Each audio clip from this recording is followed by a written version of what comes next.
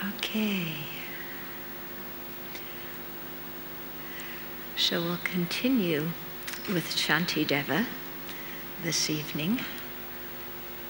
And I told you that the next section of verses are some of my favorite ones. And that's because they're very practical verses. Shantideva just talks about things that occur every day and gives us very good advice on how to integrate them in our practice. So we left off on verse 33, right? We completed that. So verse 34.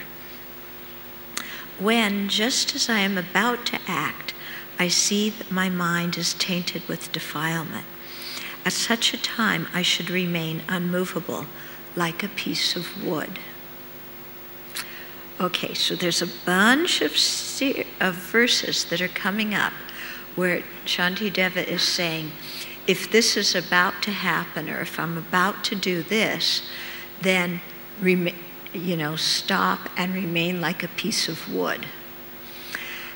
Now, we have to understand what this means, yeah? So here he's saying, if I'm about to act and I see that my mind is tainted with defilement, okay?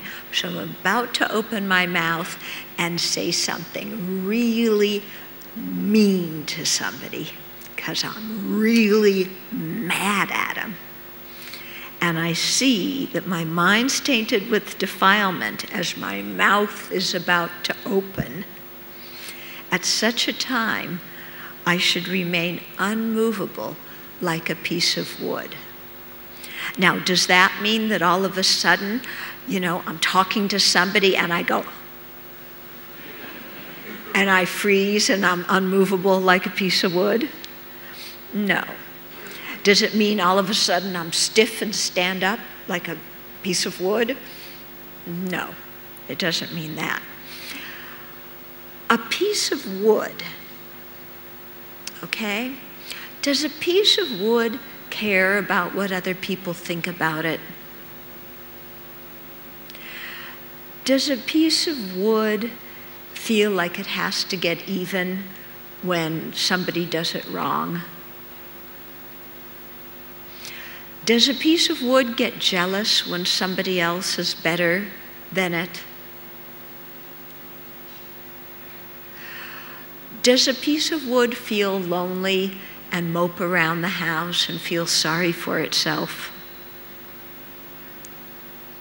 A piece of wood doesn't care about all those things, does it? Okay?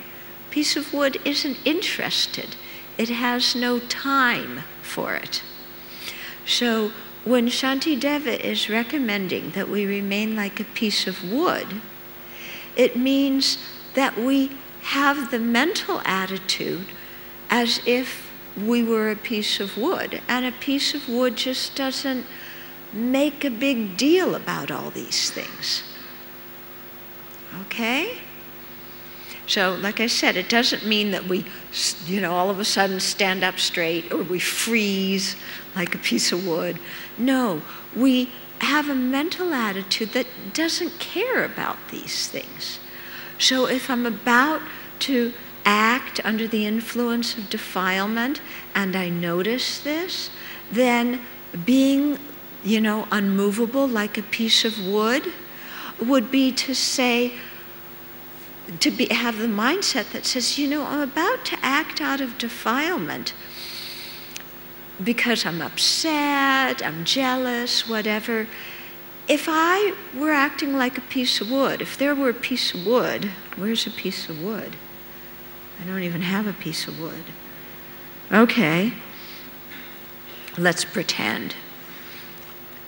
Would a piece of wood care about this thing that I'm so upset about? Would a piece of wood want to tell somebody off? No. So let's let my mind be like a piece of wood and just not care about this and not get so worked up about something that's so unimportant. Okay? So this is what we mean when we're talking about being like a piece of wood. So wouldn't that be something if we were about to say something really nasty and then we just stopped and said, okay, I'm dropping it. Ah, what a relief. I don't need to tell somebody off. I don't need to make a big fuss out of this. I feel better. Okay? Getting what I'm saying here? Okay. So let's continue. Never should I look around distractedly for no purpose. With a resolute mind, I should always keep my eyes cast downwards. So what it's saying, never should I look around distracted for no purpose. So how do we walk down the street? Oh, what's in that shop window? Oh, look at that person over there. Oh, look, here's this restaurant my friend told me about. Oh, I really like that. I would like to get that. I have to remember what shop it's at. Oh, here there's this person. Oh, that's what we're like, right? Yeah, we are distractedly looking around like we have ball bearings on our neck, you know? So what happens when we're distractedly looking around? Our mind's just full of rubbish and distraction. So instead, Shantideva is saying, with a resolute mind, in other words, with a mind that wants to stay calm and collected, we keep our eyes downcast. Now, that doesn't mean we walk down the street like this, you know, not looking at anybody, my eyes are downcast, I'm Mrs. Serious Buddhist practitioner. You know, don't look at anybody. No, it doesn't mean like that. But we do keep our eyes downcast because there's lots of little insects that are walking all over the sidewalk. And we don't want to step on them. Yeah? So we look where we're going so we don't step on an insect and harm somebody. And then that also prevents all this distraction in our mind.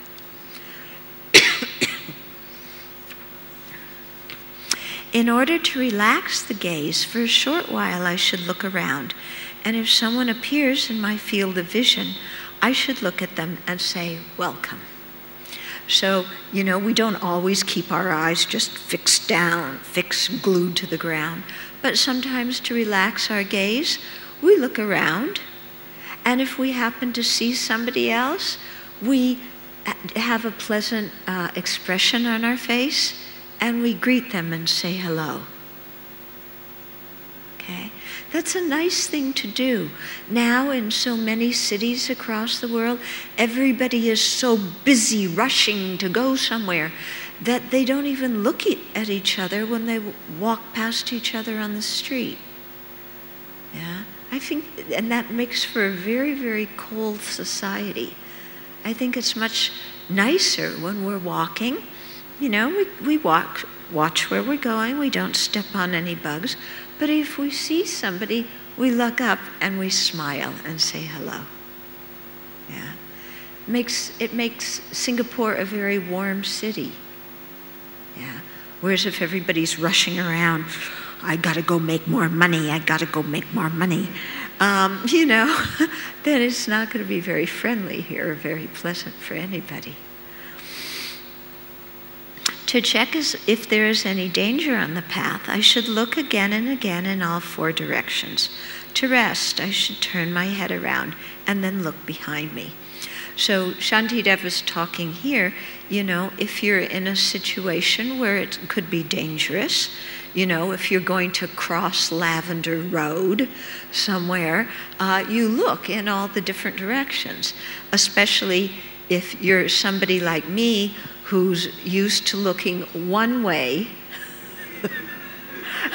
when you cross the street, and all of a sudden you have to look the other way.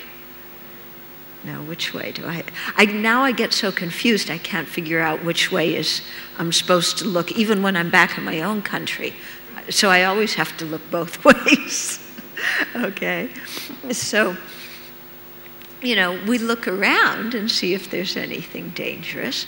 We might look behind us to see if there's a bicycle coming from behind, or maybe somebody who's jogging coming from behind. So we take care when we're walking. Having examined both ahead and behind, I should proceed to either come or go, being aware of the necessity for such mindful awareness. I should behave like this in all situations. Okay, so we examine ahead, examine behind. We know whether we're coming, whether we're going, and we're very aware of what we're doing. So remember, I was saying in the previous days we have mindfulness that remembers what to practice and what to avoid, what our precepts are, that we, the actions we don't want to do, what the virtuous actions are that we want to do. And then we have this introspective awareness that sees if we're actually doing like that, and that pays attention, well, what am I doing? And how am I doing it? And am I doing it at the right time? Okay? And so this introspective alertness is very, very useful on a practical level. Because, for example, how many times do you have things that you need to take with you, but you walk out of your flat and leave them at home because you forgot them? Happened to you? That's because we don't have any introspective awareness. Because our introspective awareness would pause at the doorway and say, what do I need to bring with me?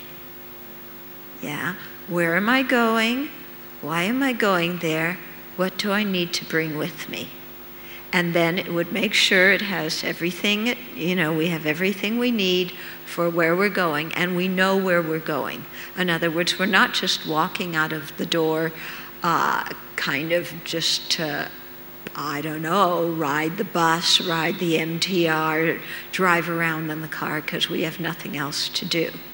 But rather we know where we're going, why we're going there, how we're going there, the appropriate way, what we need to bring with us. Okay. So think of how much easier our lives would be if we actually remembered to do the things that we need to do instead of spacing out. Yeah. Do you space out a lot? Yeah. Do you ever walk in a room and go, I walked in here for some reason. What was it? This seems to happen after 30 more and more, Kind of it increases each year. Now, I was going here, there was some reason. Yeah. So if we really hone our introspective awareness, we'll remember where we're going and why we're going there.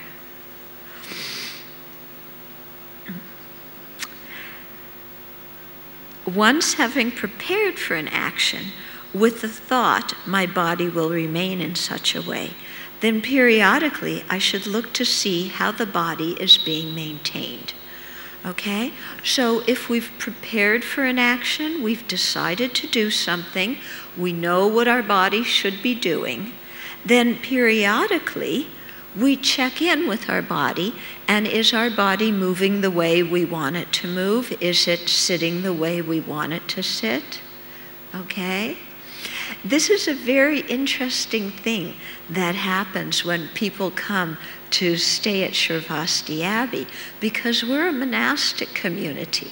So there's different ways of doing things in a monastery than you do in your regular city life. And so we put on our website, we write all over the website, please wear loose-fitting clothes. Yeah, do not wear tight clothes. Yeah, it's all over the website. Please wear things that are one solid color, and don't wear things that are low cut. Don't wear shorts. You're coming to a monastery. Well, some people I don't know, maybe they don't read, or maybe they forget, but they'll come to the Abbey in some tight-fitting shirt, that's like down to here.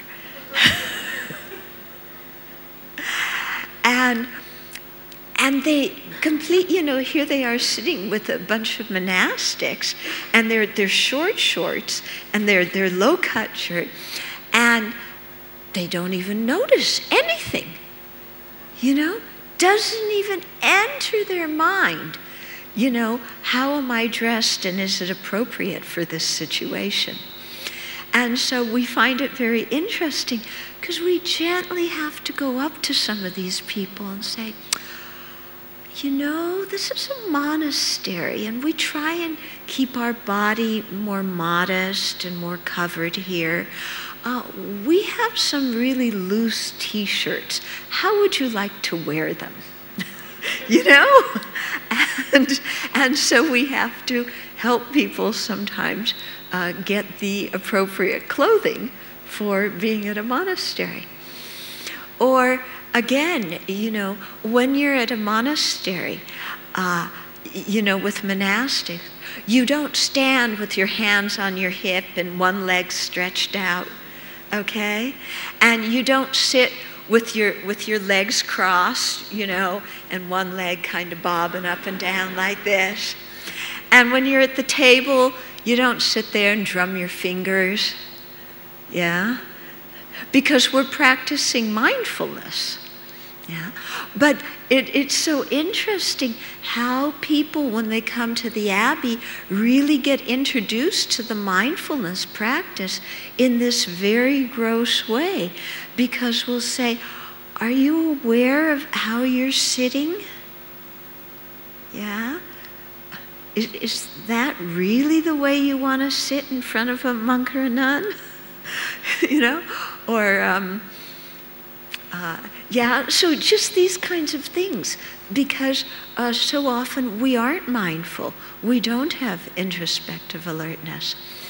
Or another thing that's really cute at the Abbey, because we eat in silence.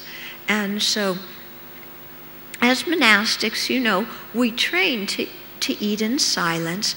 We have metal bowls, so metal bowls make a lot of noise. So we have wooden spoons, and we have to, with our alms bowl, which is made out of metal, we have to scoop the food gently and like this, otherwise it makes a lot of noise. So we'll have people come who aren't monastics. They don't eat out of our metal monastic bowls, but they'll eat out of, regular ceramic bowls. And somebody will be eating cereal.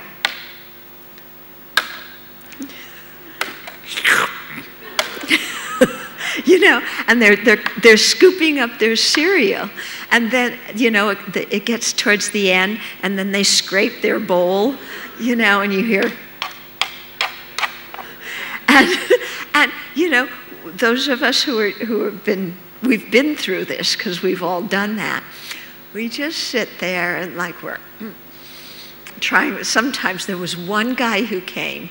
He was so cute, but so noisy.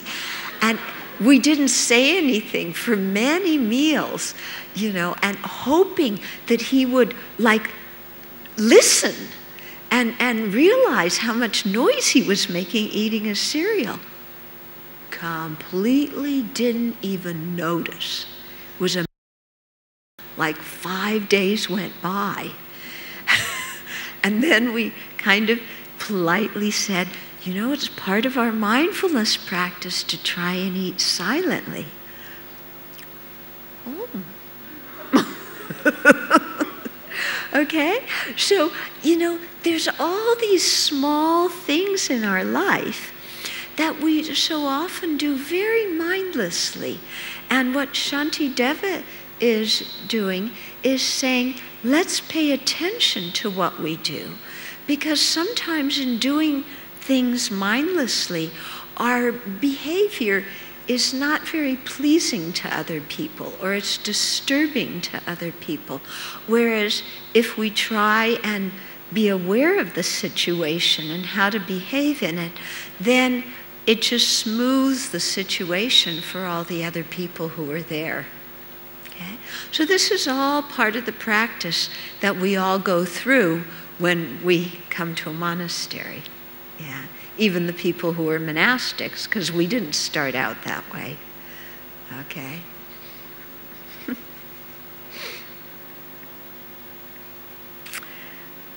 Okay. With the utmost effort, I should check to see that the crazed elephant of my mind is not wandering off, but is bound to the great pillar of thinking about the Dharma.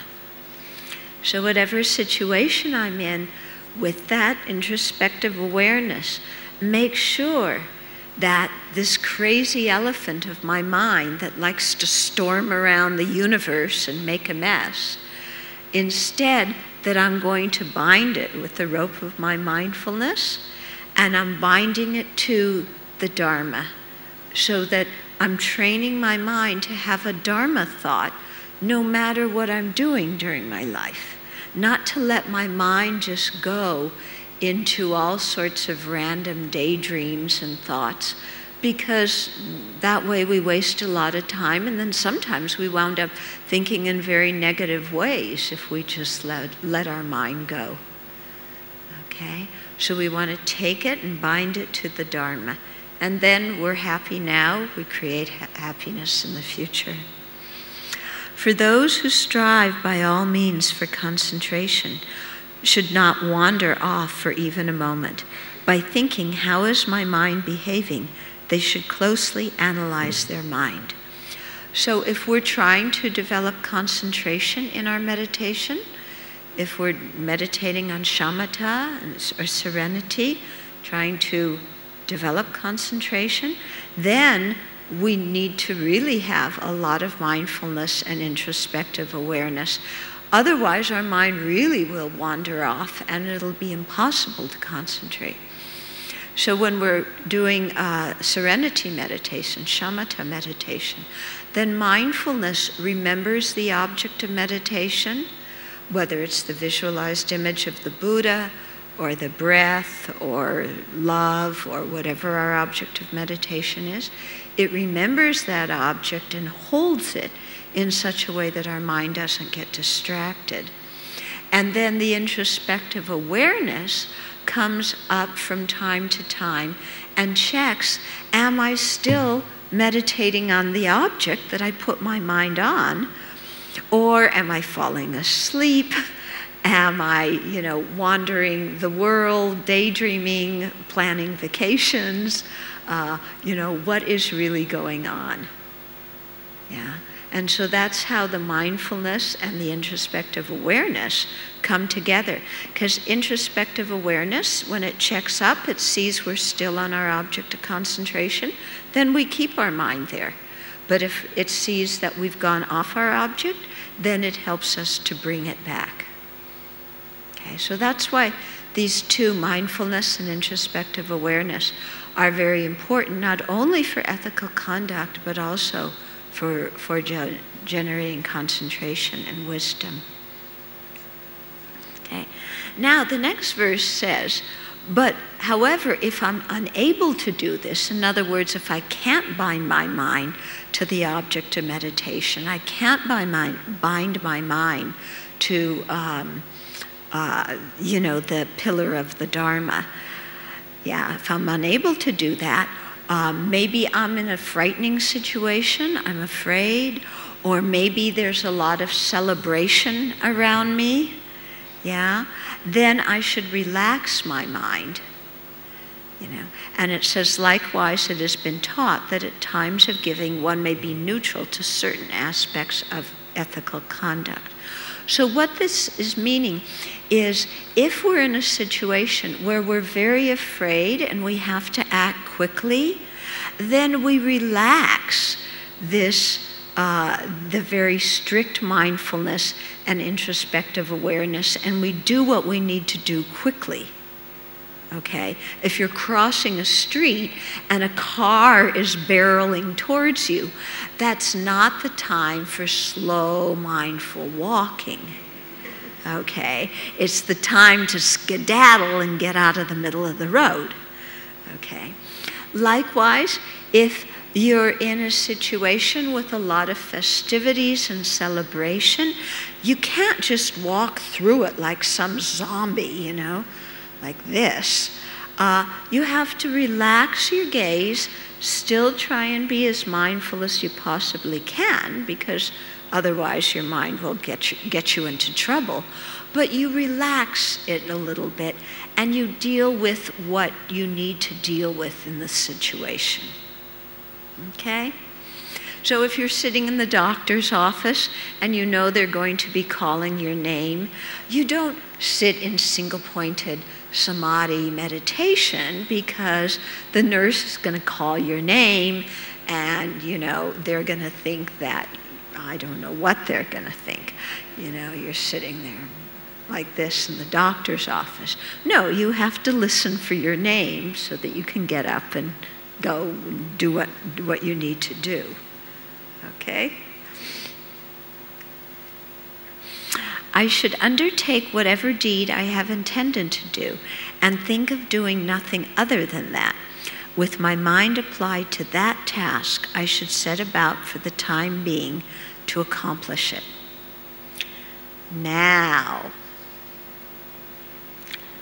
what is our modern day work ethic?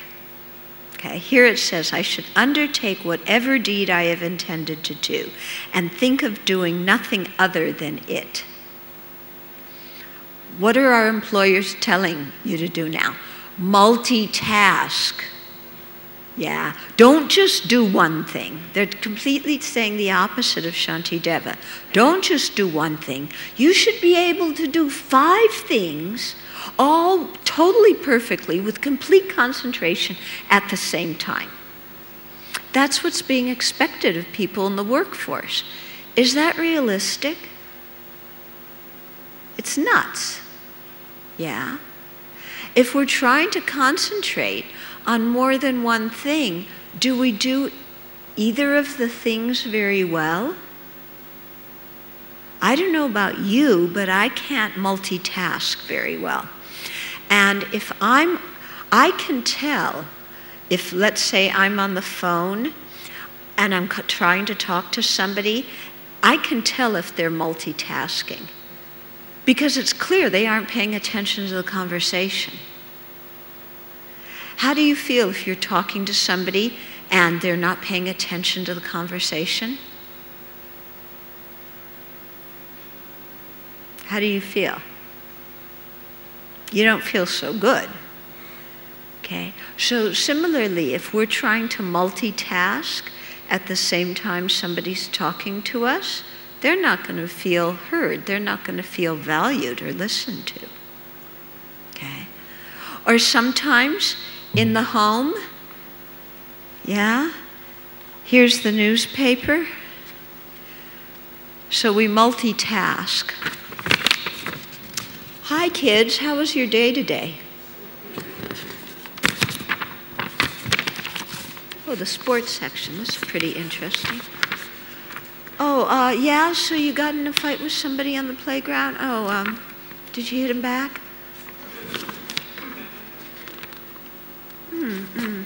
Oh, look, there's a really good ad. I should go out and get this. Okay, so kids, go do your homework. Come on, get on, go do your homework. How often is that how you act as parent? What's going to happen to your kids? Do your kids feel like you care about them? Or do they feel like you care more about the newspaper, or more about the computer, or more about exercising your thumbs? You know? Okay, hi kids. I'll send you a text message in a few minutes. Yeah, text me, tell me how your day was.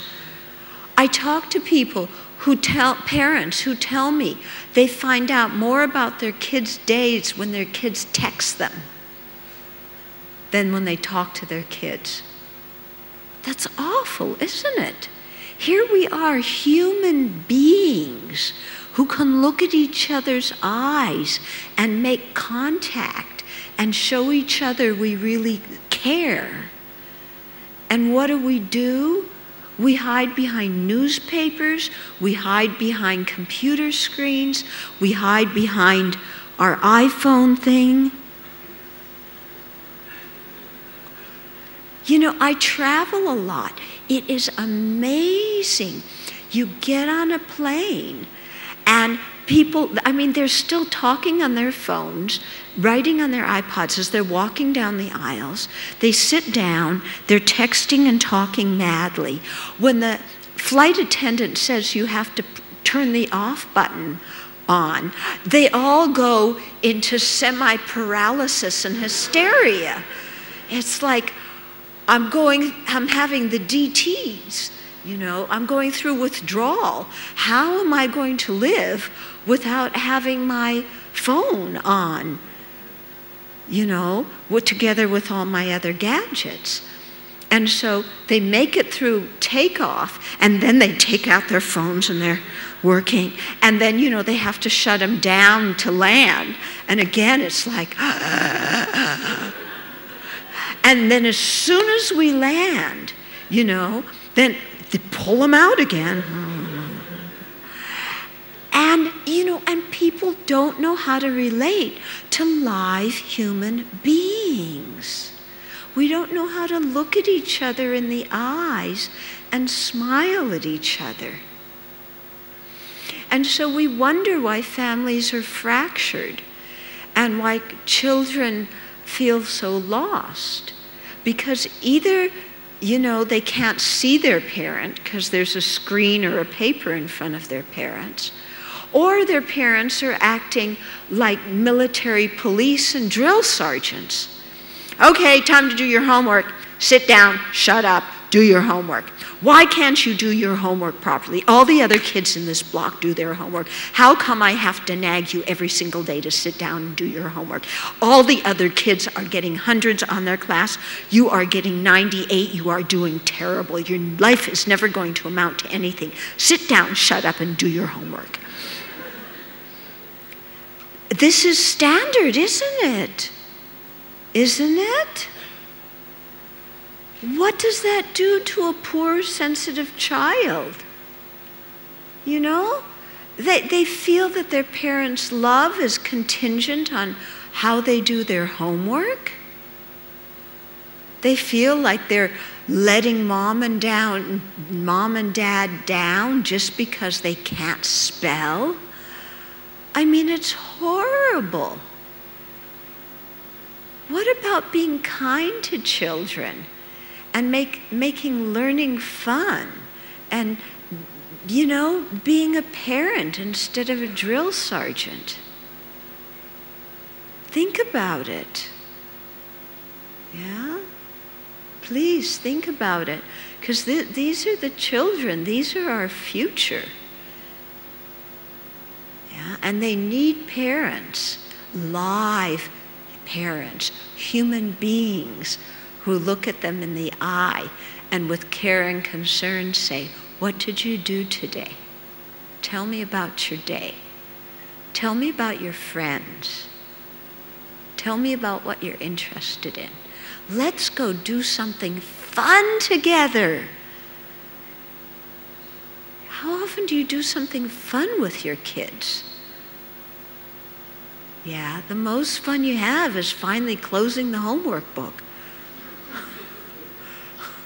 Okay? So please think about this.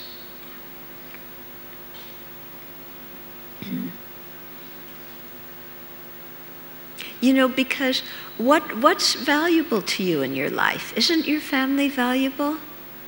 Isn't your spouse valuable? Aren't your kids valuable? So those are the people that we need to look at every day with love. Those are the people we need to really listen to. We have 2 ears and 1 mouth. We need to listen more than we speak and really care about them and what's happening with them.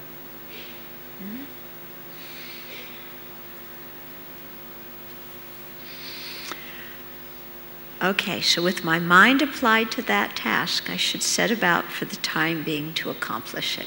So we know what we're doing one thing, and we're doing it well and focusing on it. By acting in this way, all will be done well. But by acting otherwise, neither action will be done well. And that's true when you're multitasking. Nothing really gets done very well. Likewise, there will be no increase in the proximate disturbing conceptions that come from a lack of introspective awareness. So if we pay attention and we do what we need to be doing when we need to be doing it, then there's not going to be any increase in mental afflictions in our mind. But instead, our mind will remain steady and focused, and we'll accomplish what we set out to do, and we'll have a sense of well-being that we actually were able to do that. If I happen to be present while a senseless conversation is taking place, or if I happen to see some kind of spectacle show, I should abandon attachment towards it. Okay?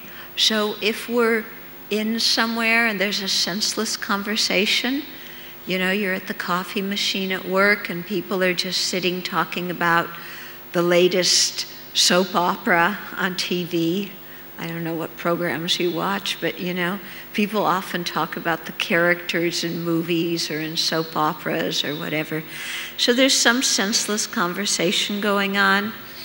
Or if you happen to see some kind of entertainment show, then rather than get completely absorbed in the meaningless conversation or in the entertainment, we should abandon attachment towards it. So what this means is if we're walking by somewhere and there's a TV on, we don't have to stop and look at the TV. How many times at your home, or maybe if you're in school, are you walking to go do something? You pass by a TV or somebody's playing a movie on their computer, and then you see something on the screen, and then you stop and you look at it, and then you sit and you hang out and you talk to the person for a while, or then you actually sit down and you're watching the movie, or you join in the senseless conversation. So that kind of thing can happen very, very easily, and then a lot of time goes by. Or you're walking by and there's some new advertisement. You know how, because they're always trying to make the advertisements really flashy and exciting. And so you're walking somewhere and there's this big flash and a sound, and you stop and look. And then meanwhile, the media is controlling you, telling you what to buy, what you need to have to be happy. Okay? So what Shantideva is saying, you know, when we're walking past a place with senseless conversation, or where there's a commercial, some kind of entertainment, let's not get distracted. Let's do what we set out to do and keep our mind focused on only that. Okay? If for no reason I start digging the earth, picking at the grass, or drawing patterns on the ground, then by recalling the advice of the Buddhas, I should immediately stop out of fear, out of a sense of danger. Okay, so this is in a society where people usually are sitting the ground, and it's very easy to, you sit and you dawdle in the ground, or you dig the earth, or you pick at the grass, okay? So if we were to modernize it, you know, when I'm sitting at my desk and I start drawing cartoons and designs, okay, do you do that? Or I start playing with my hair and wrapping my hair around my finger, or I start, you know, with some nervous habit doing this, or this, or, you know, I start doing some kind of distracting things, drumming my fingers, or cracking my nails, or, something like that. So what it's talking about is when I'm doing something mindlessly without any awareness, then by recalling the advice of the Buddha, I should immediately stop. Why? Because it's a dangerous situation. Why is it dangerous? Because I have this precious human life and I'm wasting my energy doing frivolous things. And I'm doing something that could very easily draw me into doing another kind of activity that would be negative karma. Okay? So to really be quite aware. Yeah. It's the same kind of thing when you go into the store to get something. Can you walk into the store, get what you need, and walk out? How many people can go in, get what they need, and walk out without buying any extra items? How many of you can do that? Few. Okay. But many people get into the store, oh, I need this, but oh, there's that. That might be nice to have as well. Yeah, let's get this. And then we wind up going in for one item, coming out with 5 or 6. And then we wonder where our salary goes and why our credit card bill is so high. Yeah, this is a big problem in my country. So many people are in credit card debt, because they just go in the store and give their credit card without any introspective awareness of how much they're putting on their credit card. And then at the end of the month, they get the credit card bill and they're like, and they don't have enough money to pay. And then the interest rate is what, like 14, 15%? Goodbye money, This is exactly how they hook you. And it's due to our lack of introspective awareness. Not paying attention and buying things that we don't really need. Whenever I have the desire to move my body or to say something, first of all, I should examine my mind and then with steadfastness act in the proper way. Okay, so whenever I have the desire to move my body or to say something, first of all, I look at my motivation. I look at my intention. Do I have a good intention? Am I acting with kindness? Am I acting with non-harmfulness? Okay? And if we see we are, then continue doing the action. If we see we aren't, then stop and change our motivation. Whenever there is attachment in my mind, and whenever there is the desire to be angry, I should not do anything or say anything, but remain like a piece of wood. So here's more piece of wood examples. There's attachment in my mind.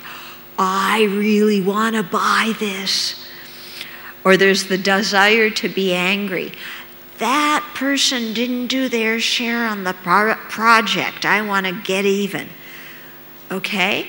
So at that time, when we notice those kind of thoughts, we shouldn't do or say anything, but remain like a piece of wood. A piece of wood does not care about that stuff. A piece of wood does not have attachment. A piece of wood does not have the wish to hurt somebody else's feelings. Okay, so we stop, we pause. Okay. So are you getting this? What this is talking about? Yeah? A piece of wood doesn't care. Whenever I have distracted thoughts, the wish to verbally belittle others, feelings of self-importance or self-satisfaction, when I have the intention to describe the faults of others, pretension, and the thought to deceive others, whenever I am eager for praise or have the desire to blame others, or self-satisfaction, I am so wonderful. I do things in the best way. This company should be so happy to have me here. I did such a good job, and I want everybody to know it.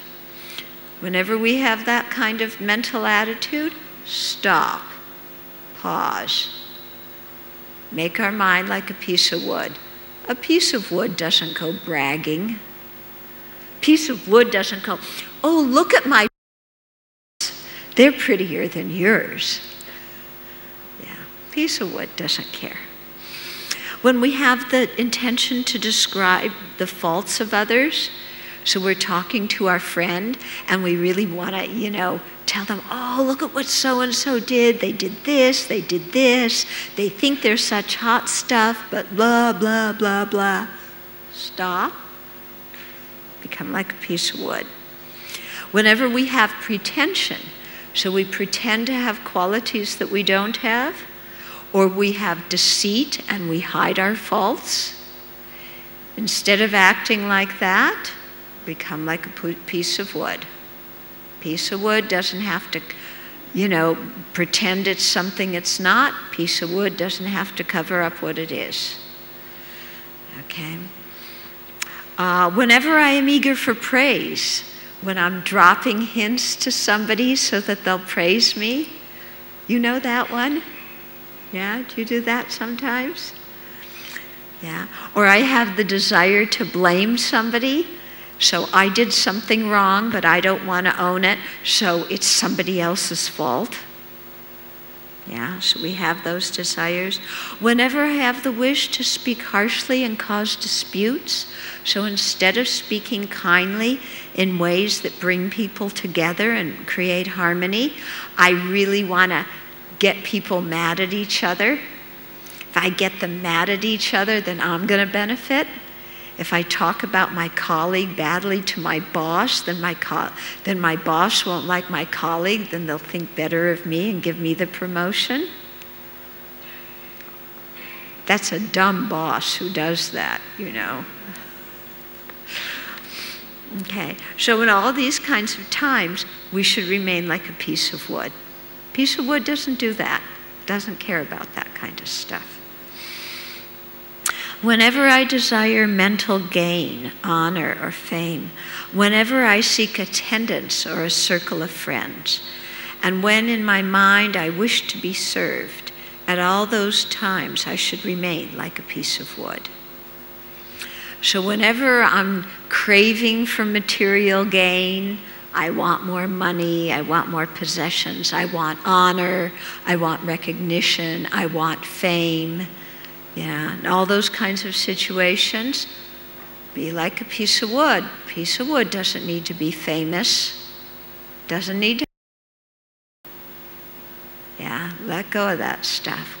Whenever I seek attendance or a circle of friends, in other words, I want to be the star of the show, the most important one. So when I walk in the room, everybody notices me because there's a bunch of people following me, Okay. So whenever we have that kind of impulse, be like a piece of wood. When in my mind I wish to be served, I come home from work and expect my husband and wife to be, or husband or wife to be my slave. Yeah. I work so hard at work, you serve me. That's sometimes our attitude, isn't it? Come home from work. We treat the person that we love not as somebody we love, but as a servant. Where's my dinner? Did you do this? Did you get all the errands done? How come the floor is still a mess? Okay, when we have the desire to be like that, pause. Yeah, we are not the center of the universe. Our family members are not our servants. In fact, we're practicing bodhicitta. We are the servants of others.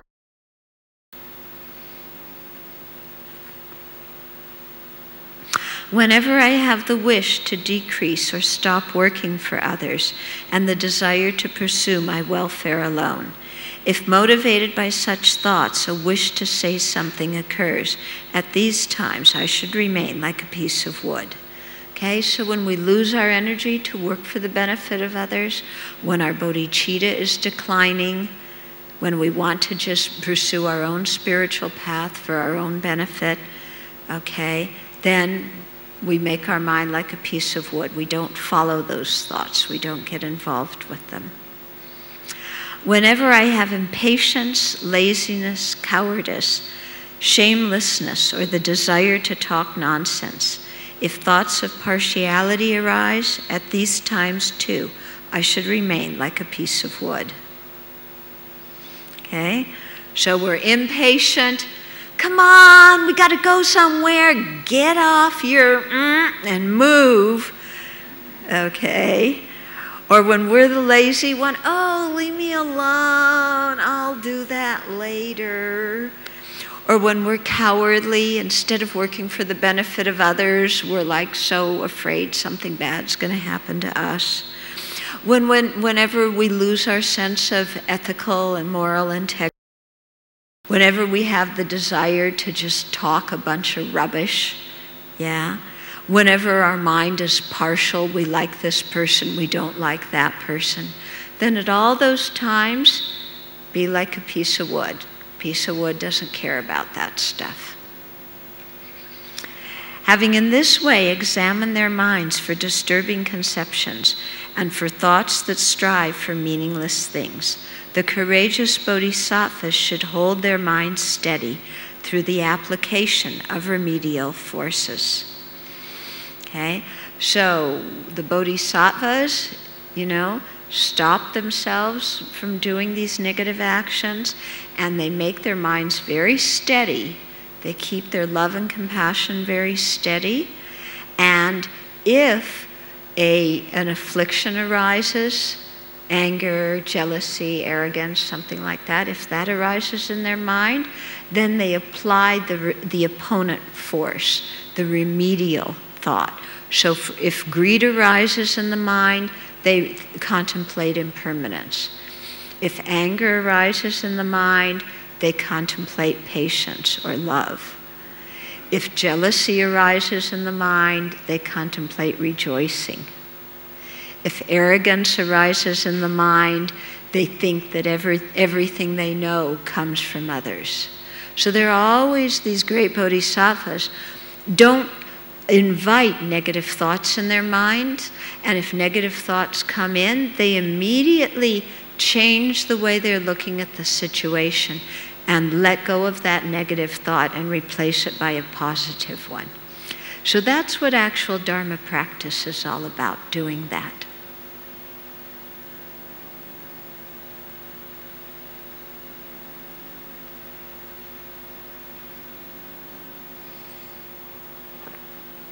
Okay, so let's stop here.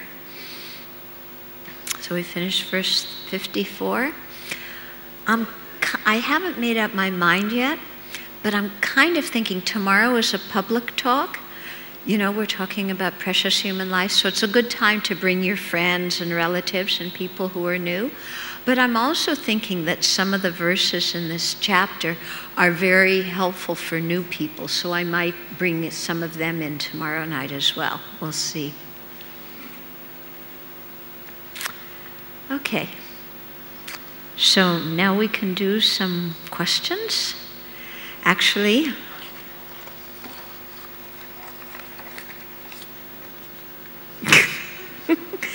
I'll start on this pile. You're welcome to write some more. Okay, so the question came up when somebody experiences pain or some kind of tragedy, do we just go and say to them, oh, well, that's your negative karma? Yeah, and doesn't that sound a bit hard-hearted? And especially if somebody's not Buddhist, isn't that a bit rude? Yes, definitely. Yeah. For somebody who's not a Buddhist, you don't talk about karma. Yeah. And especially when they have some suffering, that's not the time to introduce them to the idea of karma. When we experience some adversity and we say, you know, that's due to karma, that is not saying that somebody deserves to suffer. Okay? When we get sick, yeah, is our sickness related to our karma? Isn't, you know, if we're suffering from sickness, isn't it because we did some kind of negative action in the past, in a previous life, or earlier this life? You know, our own actions have to do with what we experience. Okay? But the fact that negative karma is involved with our present sickness, does that mean we deserve to be sick? No. Okay. Does that mean that if somebody gives us medicine, they're interfering with our karma? No, doesn't mean that. Okay? So all we're doing, you know, when we say that something is, you know, negative karma is involved, is saying that yes, our mind has something to do with what we experience. Okay? When we have positive experiences, we have no problem at all thinking that's due to my good karma, do we? Yeah? We have some positive experience. Somebody says, oh, you must have a lot of merit. We have no problem with somebody saying that. Okay? But when we're sick and we think that's due to my own negative actions, or if, you know, somebody else says that, then we get so defensive. Oh, are you blaming me for being sick? Are you saying I deserve to be sick? Of course not. Okay? When you see somebody sick, yeah, of course we reach out with compassion and help them. Yeah? If somebody gets hit by a car and they're lying in the middle of the street bleeding, do you walk by and say, oh, what a pity, this is due to your negative karma? If I take you to the hospital, I'm interfering with your karma.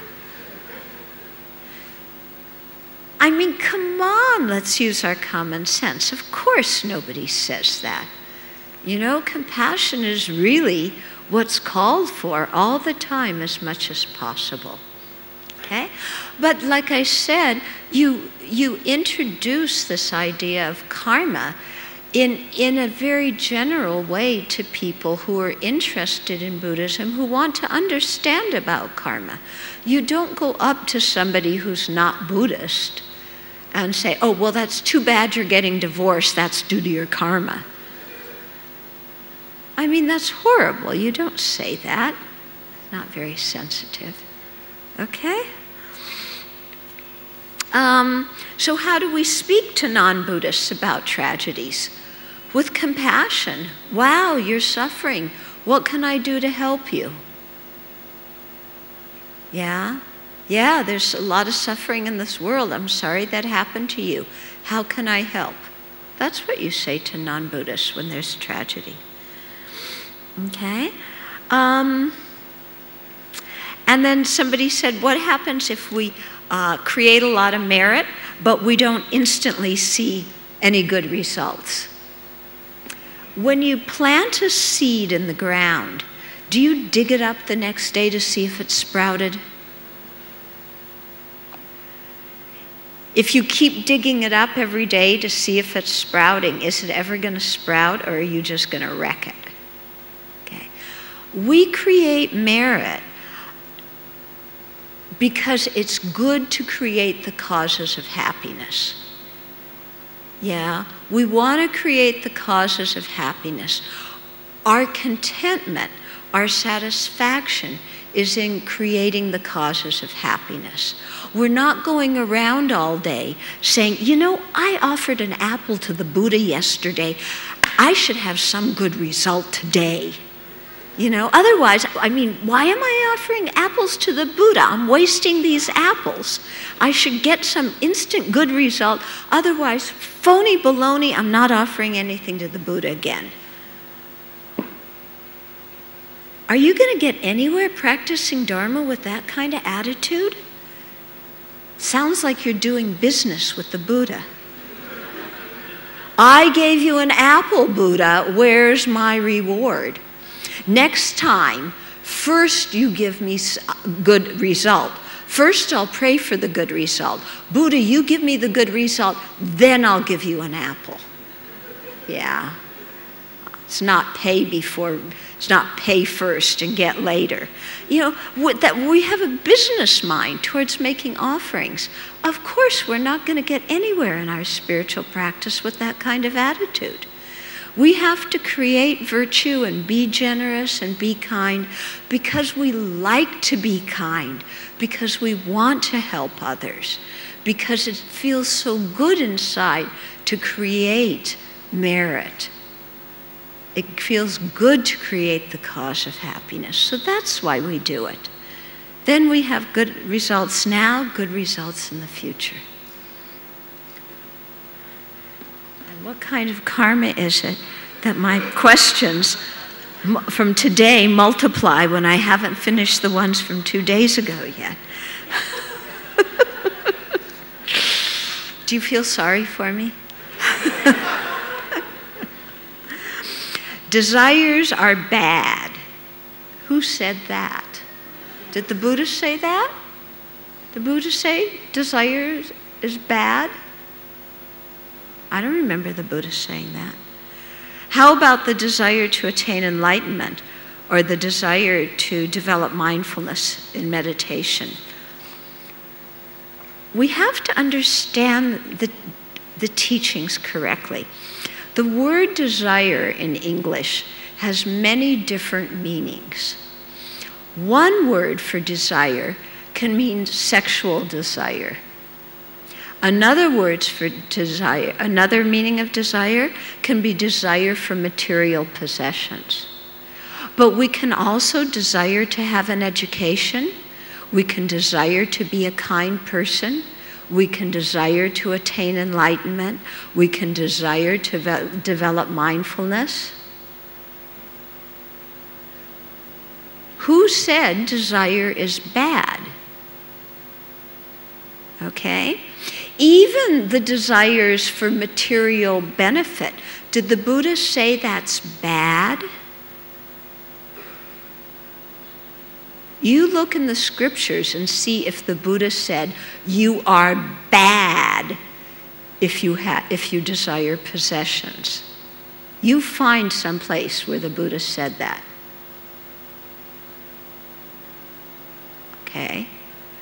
The Buddha, we put things into the good and bad framework very easily, but they don't belong in a framework of good and bad. They belong in a framework of what brings benefit and what brings harm. What is realistic? What is unrealistic? Okay? A greedy mind, having greed, is greed beneficial? Greed's not beneficial. Are you a bad person if you're greedy? No, you are not a bad person if you're greedy. The greed is not beneficial, but we can't say the person who has greed is a bad person. That person has the Buddha nature. How can they be a bad person? So look at your mind that likes to say things are good or bad. And I'm really emphasizing this here because all the time I encounter questions like this. Somebody will come and say, the Buddha said we're not supposed to get angry. I said, really? You go find a statement in the sutras where the Buddha says you're not supposed to get angry. Buddha never said, thou shalt not get angry. Yeah? Buddha said, when you're angry, check and see if anger helps you or if anger harms you. Look at your anger and see if it's understanding the situation correctly or if it's understanding the situation in a skewed and exaggerated way. That's what the Buddha's talking about. The Buddha never said you're not supposed to get angry. Okay? Do you see how our way of thinking is very black and white, good, bad, supposed to, not supposed to? But that isn't understanding what the Dharma is all about. The Dharma is about what is beneficial, what is helpful, and what is harmful and creates problems. What is reality? What is realistic? What is exaggeration? Okay, that's how we have to look at things.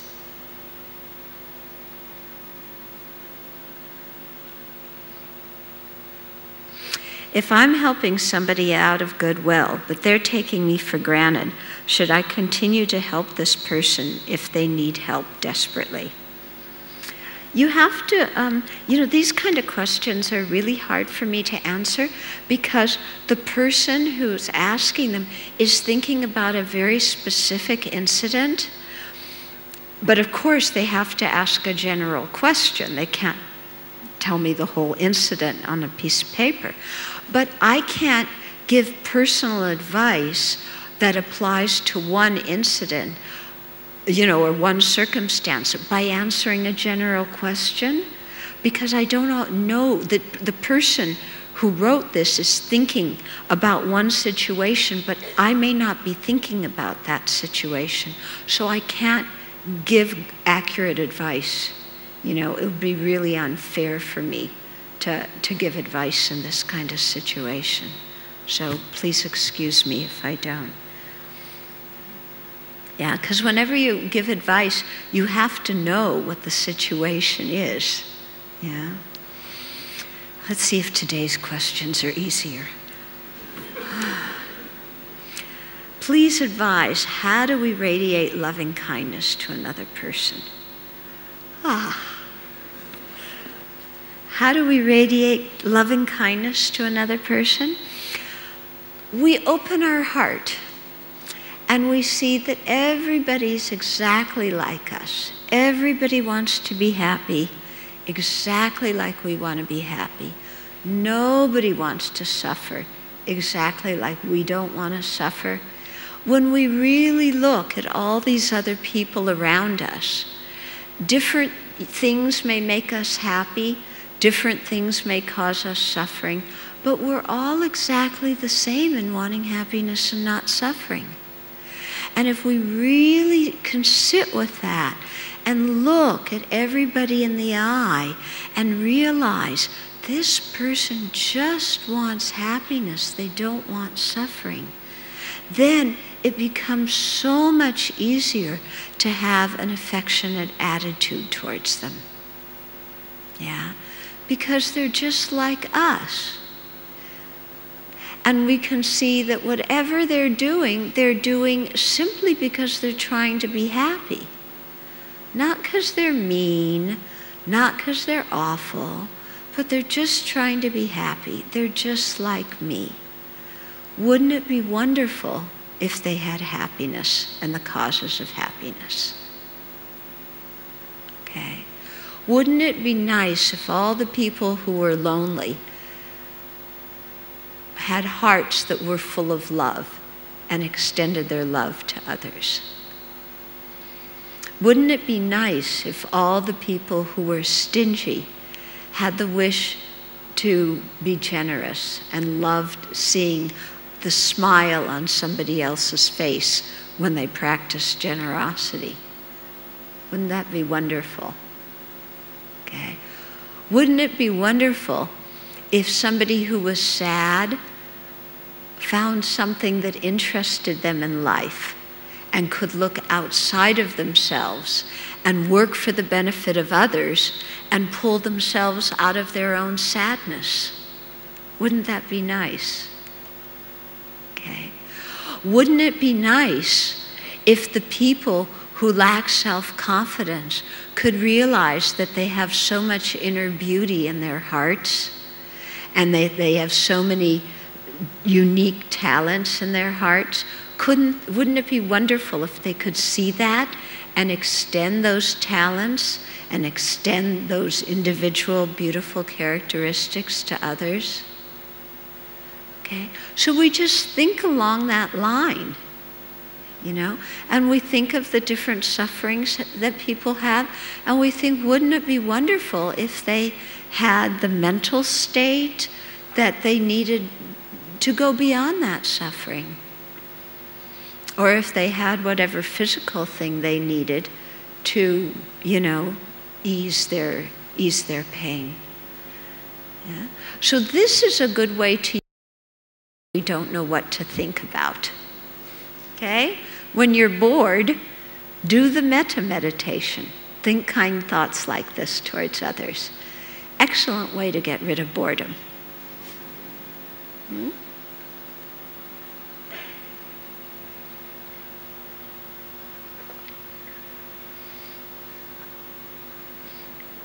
How do we truly repent to the Buddha? Again, I'm going to talk about repentance and confession in more depth over the weekend at the retreat. So please come on Saturday and Sunday for the retreat.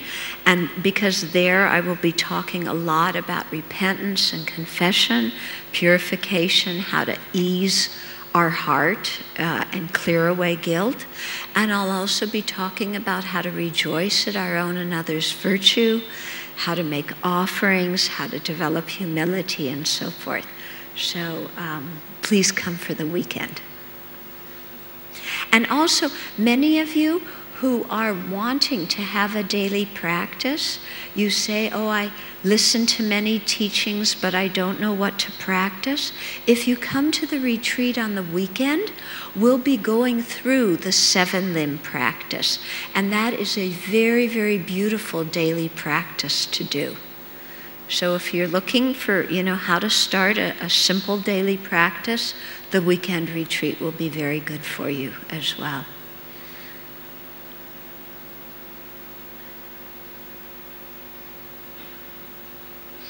How do I remain like a piece of wood if I receive unfair treatment again and again?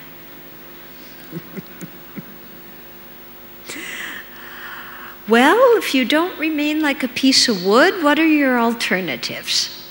Okay? Again and again, these people are unfair to me.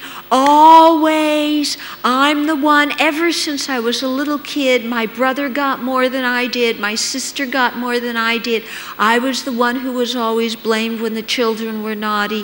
Whenever I went to school, you know, and we fought on the playground, I got blamed. The other kids always went home. Now in school, you know, I do really work hard. In my classes, I study very hard, but then the teachers are so unfair and prejudiced against me. And then I go out to work, and my clients and my colleagues, my boss, everybody doesn't treat me fairly. They treat other people better. They're very full of partiality. I never get fair treatment in my whole life ever since I was a kid.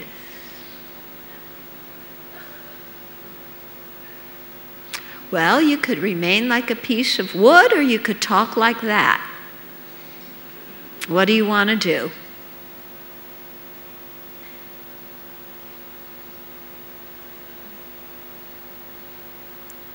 Yeah? When we sit there and we bellyache about how other people always mistreat us and we always get the raw end of the deal, and we bellyache and we bellyache and we bellyache, what are the results? Yeah? What are the results? Does it get us anywhere? Or maybe you want me to say, we receive unfair treatment. So I'm going to go in, I'm going to complain to my parents and tell them they always mistreated me. And then I'm going back to my primary school and I'm going to tell them off because they always mistreated me. And then I'm going to my college and I'm telling them that they mistreated me, and my boss mistreats me now, and my husband, wife mistreats me. I'm tired of people mistreating me again and again and being unfair. I'm going to tell them all off. Yeah? You want to be that kind of person? Yeah? Is that how you want to act towards other people? Or maybe, you know, we want to go suck our thumb. Everybody just doesn't treat me fair. Poor me, poor me. Yeah, I'm very good at having pity parties for myself. Yeah. Yeah, everybody gets more than I do. Everybody gets better. Poor me, the whole world isn't fair.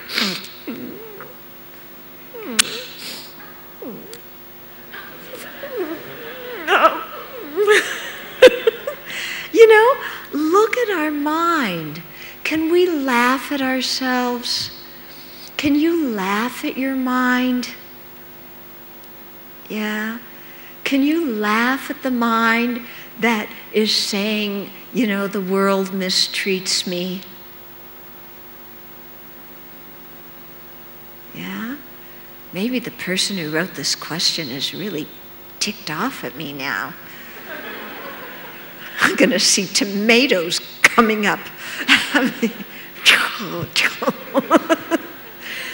No, I think we have to, you know, learn to laugh at ourselves a little bit and how much our mind exaggerates situations and makes a big deal about things. And sometimes it's just so much easier to chill out. Yeah. Who ever said that everybody was going to treat me fairly? Where's that rule of the universe that I'm going to get treated fairly? Or let me ask the question this way. Who in this room feels that they are always treated fairly in every circumstance? Please raise your hand if you feel like you have never been treated unfairly. Anybody in this room?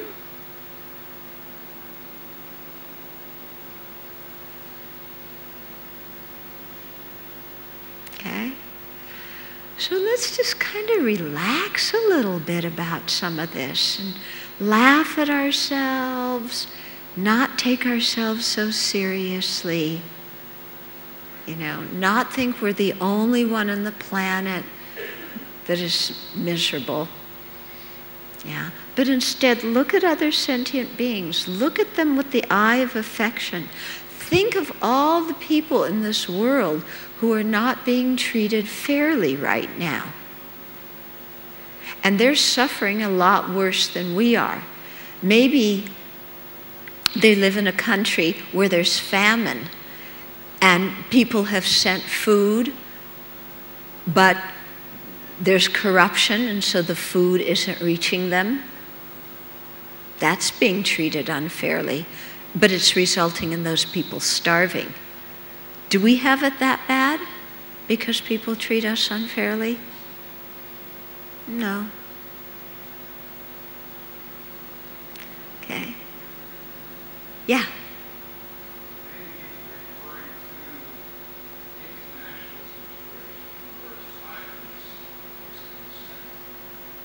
Okay, so maybe we're talking about international situations where silence is consent, okay?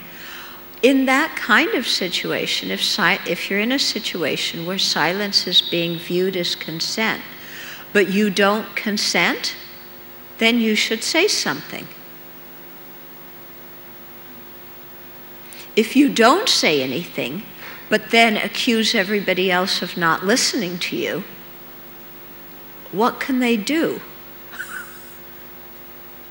Yeah? So when it's the time to speak up, we should speak up. You can speak politely, you can make your voice known. Yeah? But when there's the time, then we do it. Okay? One more question. How do we deal with a difficult boss, one that's demanding, unpredictable temperament? Did you all write this question? I get so many questions. Are there any good bosses in Singapore? And how about if you're a boss and somebody asks this kind of question, and what do you feel? How do you deal with a different boss? Difficult boss? Try being a nice employee. Yeah? Try being nice to your boss. Could be that your boss feels nobody listens to them. Yeah? Did you ever think of what it's like to be your boss and have to deal with people like you? Yeah? I did that. I mean, think of it. I used to sit and think, what must it have been like to be my parents and have a kid like me? Mamma mia, you know? Because we always look at things through our viewpoint. I want, I deserve. But what's it like for the other person who has to deal with us? Are we easy to get along with? Are we kind? Do we exaggerate things? Are we demanding? You know? So think about it a little bit. What's it like for your boss to have an employee like you? What's it like for your husband or wife to have a spouse like you?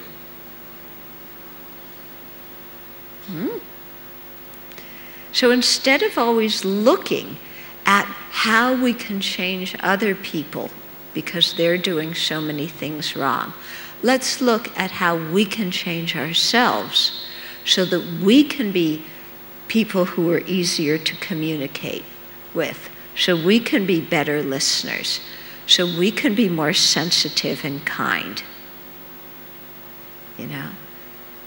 So bring something nice to eat into your workplace and leave it out for your colleagues. Smile at your boss once in a while. Yeah. How do you think your boss feels whenever they walk down the hall and everybody goes like that? Yeah. Maybe your boss feels like the Olympic coach. As soon as they enter the room, whoop, everybody runs, you know? Yeah, try it. Okay, so we have to draw to a close this evening. I'll add these to my pile.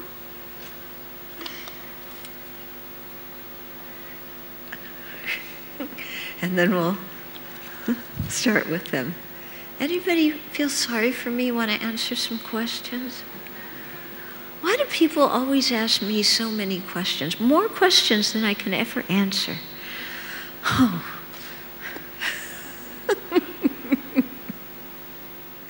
Due to this merit, may we soon attain the enlightened state of Guru Buddha, that we may be able to liberate all sentient beings from their suffering. May the precious Bodhi mind, not yet born, arise and grow. May that born have no decline, but increase forevermore.